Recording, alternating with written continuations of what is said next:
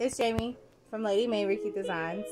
So today I'm coming to you with a different kind of video, but types of videos that I am passionate about, which is cleaning and organizing. So today we are organizing my kitchen. I've definitely let it just get unorganized and messy, and so today I just want to tidy everything up. We're going to be painting the insides of my cabinets to make them look fresh. And yeah, y'all see that poor snack cabinet? Yeah, it's pretty bad. So, of course, the first thing that I decided to do was take everything out of my cabinet. So as you can see, the top portion of the cabinet was getting kind of dirty. So I just wanted to wipe everything down, get all crumbs or anything out before I painted. Scrub, scrub, scrub, scrub, scrub, scrub, scrub, scrub, scrub, scrub. Oh, and I got this, it's like, I guess a liner. I don't know, the cabinet liner. I got it from Dollar Tree. I loved it. This is the top of my Hood. Gross. Don't worry, after I wiped it with that dry one, I'm like, what am I doing? Why didn't I spray any product on there? So after I did spray it down with some disinfectant and gave it a good wipe down. This is the paint that I use for like all kinds of touch-ups in my house, and I definitely did not mean to do that. I was looking at the paintbrush through the camera and not the actual paintbrush, so I definitely went in too deep. But that's what she said. But yeah, so this is just the paint that I use just whenever, you know, the kids decide to, you know, draw on something, or if things just get scuffed up. I use it on my doors, on my trim, and my cabinets in the bathroom and in the kitchen.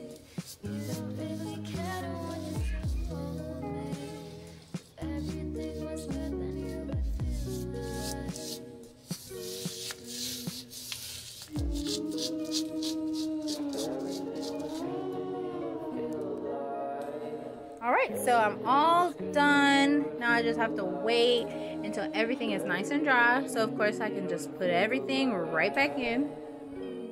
Yep, that mess. I gotta figure out how I want to put it all in there. And now while that's drying, I'm gonna go ahead and tackle my other cabinet that I usually use for glasses and plates.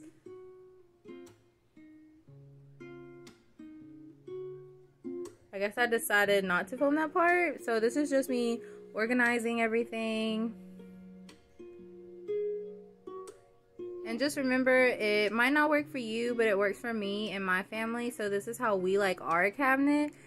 And we don't have, you know, I don't really like a lot of containers, but you know, you do you, boo boo, and I'm gonna do me, and that's just how we're gonna do it. Alright.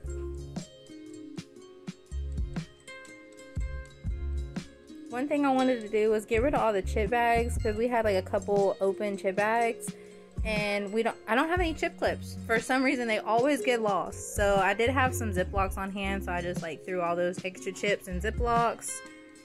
Don't mind my son Hulk mask, he loves that thing, so we try to keep it around and off the floor. But yeah, so this is how I decided to organize everything. Make sure everything was visible with all the labels pointing towards me. The upstairs cabinet, like above my stove, that's just what I put like extra stuff that I don't need at the moment, because I don't know why. I don't know if anybody else's husband does this, but they always go to the store and buy multiples of things that we already have. Like at one point we had 3 picante sauces up there, and I was like, look dude, stop it. Stop it. So we currently, I think that was like 2 mustards and 2 Reese's chocolates. I don't know. Alright, so now I'm getting started on the dreaded snack cabinet. For the snack cabinet, I really just wanted to get a lot of the like half-empty boxes out. We have a bunch of fruit snacks. Our kids love fruit snacks, so we have multiple boxes of those. So I wanted to kind of marry 2 of them together and just make sure like everything would, because it's a pretty deep cabinet, So I wanted everything super close so I can reach everything. You see, like, for me to reach everything, I have to get on a chair. So it's just easier to, like, make sure everything's pushed forward. Just like that. Bing, bing, bing. It's much prettier now, you know, and you can see I have all that empty space. I tend to hide mine and Tay's snacks back there so the kids don't see it. And now for my least favorite chore, the dishes. I can't be the only person that would be willing to clean their entire house and then leave their dishes for someone else to hopefully come along and do. But today, it was my turn, which I don't mind.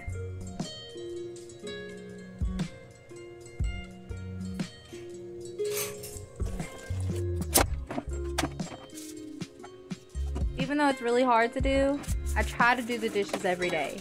Or at least, even if sometimes me and Tay will go back and forth. But if one of us doesn't do it, the other one will try to do it. Because it just, you know, they'll pile up. And then, like, nobody wants to do those 2-day-old dishes. Nobody. So, thankfully, this was after breakfast and lunch.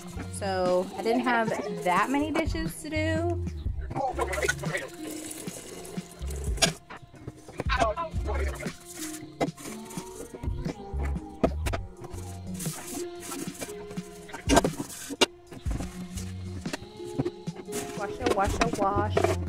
Washa. I wish it took, like, how fast it was and sped up. I wish it was like that in real life, because I promise it takes forever.